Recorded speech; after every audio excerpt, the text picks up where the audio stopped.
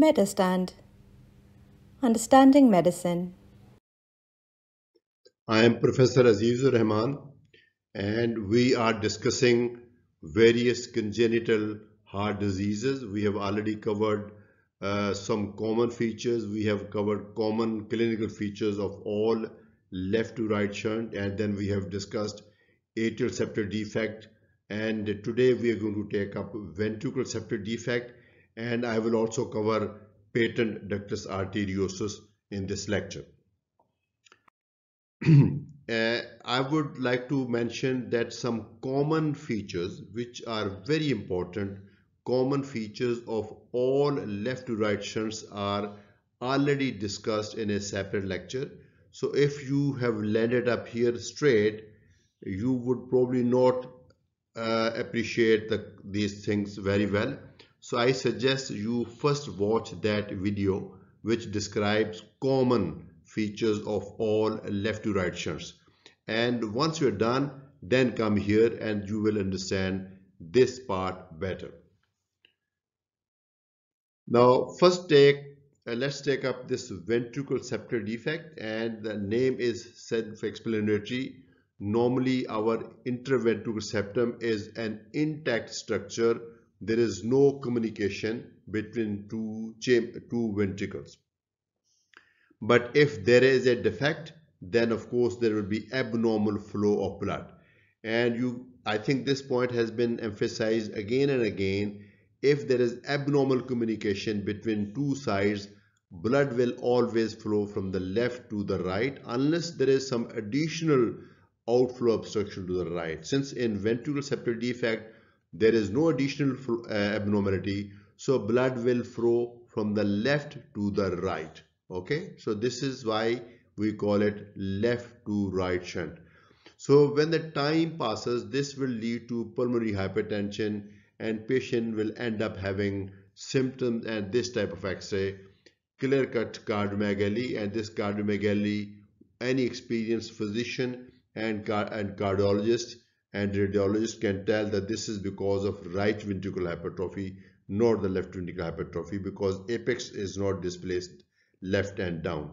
So this is actually cardiomegaly because of the right ventricular hypertrophy, and you can also appreciate the pulmonary conus which is prominent. This is due to dilatation of pulmonary artery, a feature of pulmonary hypertension. So in this case, I believe the diagnosis has been delayed and this patient is now beyond the scope of operation. Lung fields are also not clear. There is some opacities, perhaps due to increased pulmonary circulation, which is part of this condition, ventricular septal defect. There are various types. I think ventricular septal defect can be classified on the basis of the size. It could be small, it could be medium, or it could be large. Of course, the size would determine the hemodynamics. Bigger the defect, more blood will be shunted from the left to right, and it is more likely that the child would be symptomatic. But it is perfectly possible that somebody may have just small shunt and that person may not have any symptoms whatsoever. That patient may be completely asymptomatic, physically absolutely normal, or may actually be a professional athlete. I have seen actually patients incidentally diagnosed with small VSD and they do not have any symptoms, and because they have very small shunt. There is shunting of blood from the left to the right, but that much shunt is not enough to cause symptoms and is not enough to cause pulmonary hypertension, so that may be left alone. These patients, they may have quite loud murmur. So if you have a murmur which is loud, it is not essential that this patient has a big hole. So I think we need to investigate this patient, and the best test is echocardiography. Then it also depends where that defect is. You know, the interventricular septum is muscular. Most of the part, the lower part, I think more than 2/3, maybe 3/4 of the septum is muscular, and the upper portion close to the valves is membranous. as the child grows, the muscle grows in size. So any small defect in the muscular region, sometimes physicians or pediatricians, they just want to wait and see. Sometimes when the muscle grows in size, this defect just closes on its own. But the one in the membranous part, of course, membrane doesn't, the fibrous tissue does not grow the way muscle grows, so that would persist. So the operation is done, or the whatever the treatment is done early. So I think you need to know three things before you can plan proper treatment.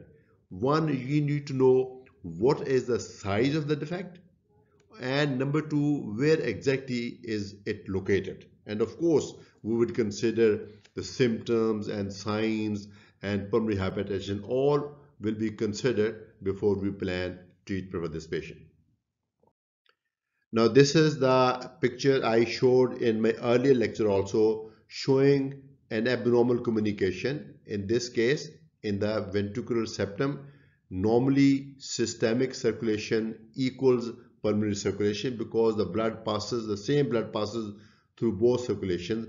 But in cases of ventricular septal defect, some blood will be from the left ventricle, instead of going to the aorta, will go back to the right ventricle and recirculate through the lungs. So the pulmonary circulation will be more than systemic circulation.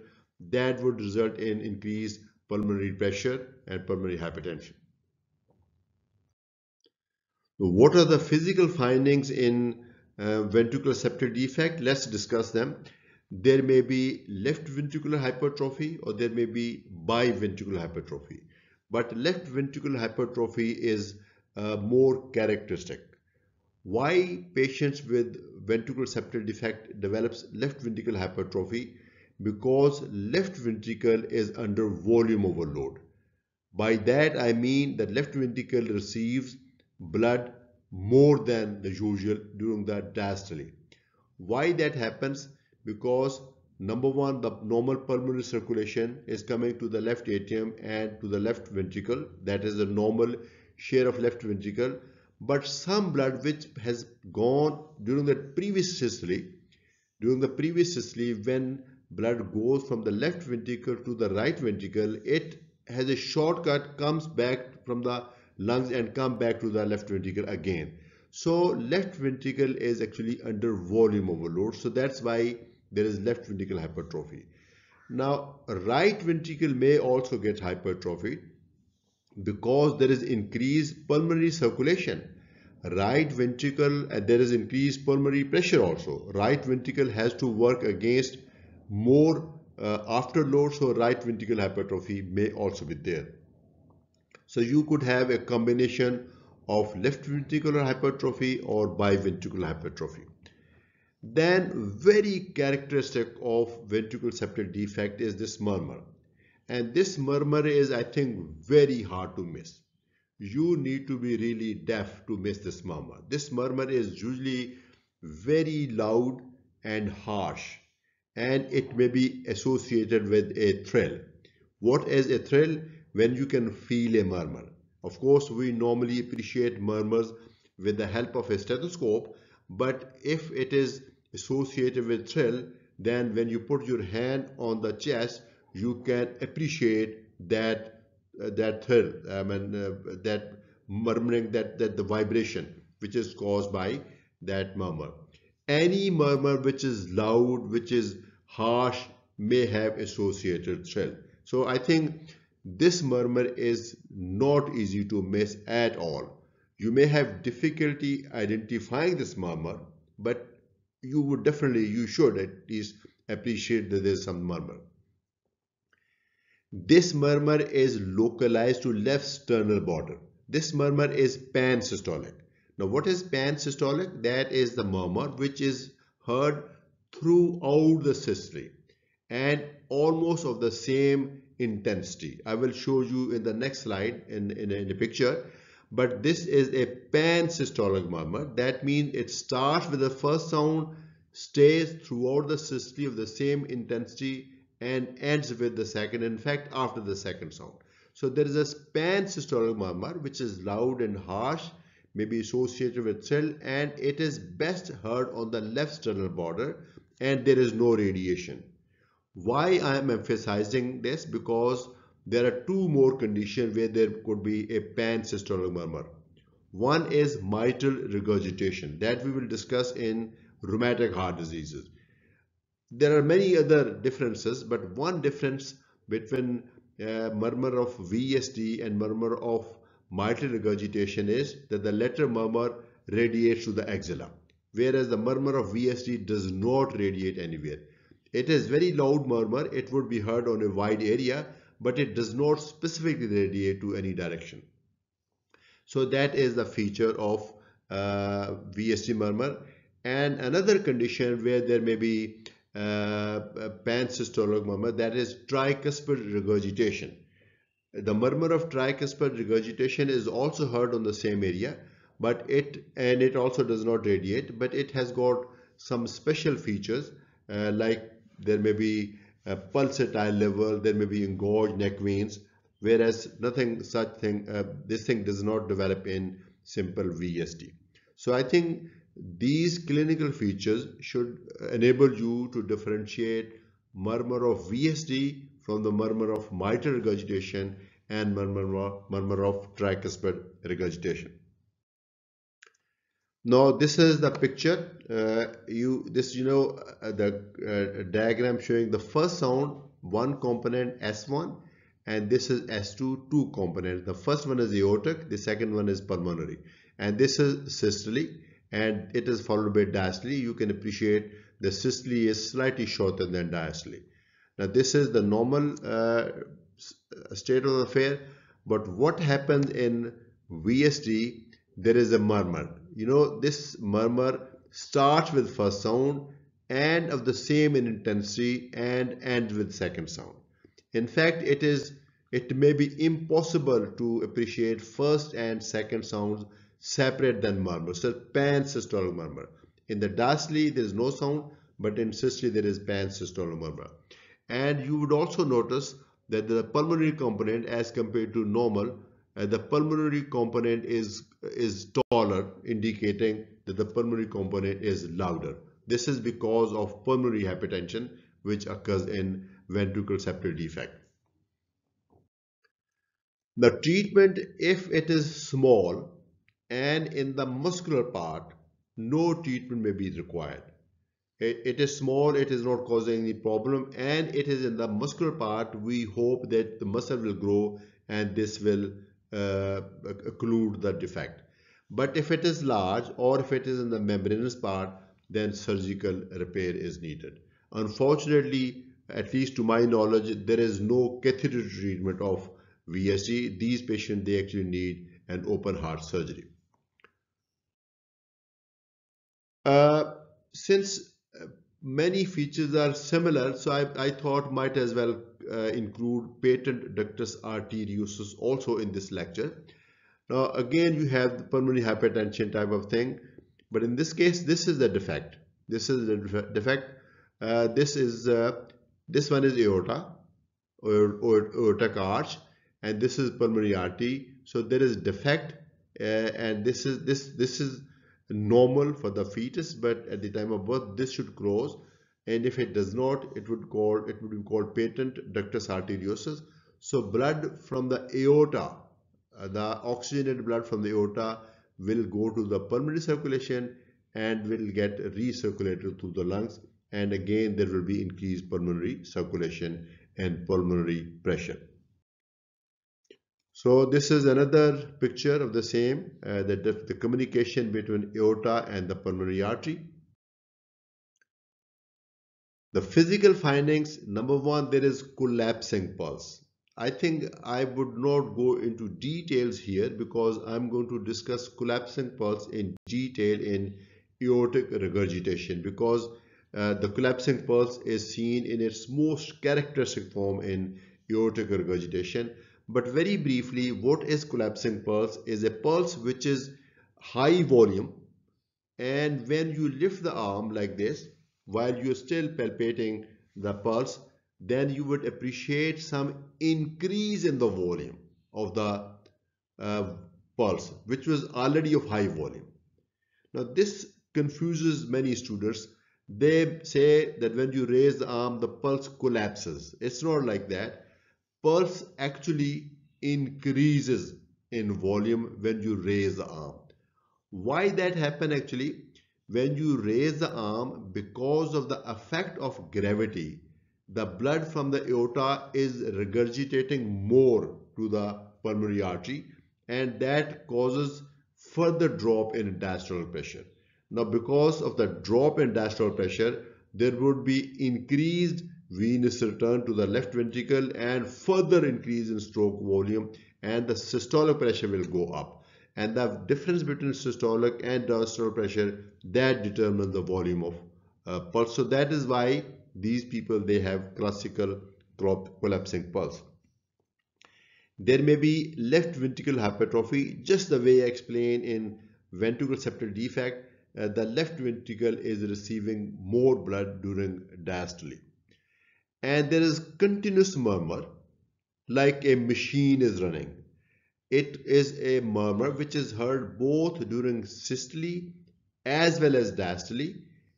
So that means throughout the cardiac cycle, but the intensity varies because the pressure gradient during systole is more than the pressure gradient during diastole. There is always pressure gradient and blood always flows from the left to right, but the speed and the amount of flow would be more during systole. So you would have a murmur which is more in intensity during systole and less during the diastole, and that is what is meant by a machinery murmur. A machine when runs has got different sounds changing in frequency. I think this is the reason we call it machinery murmur.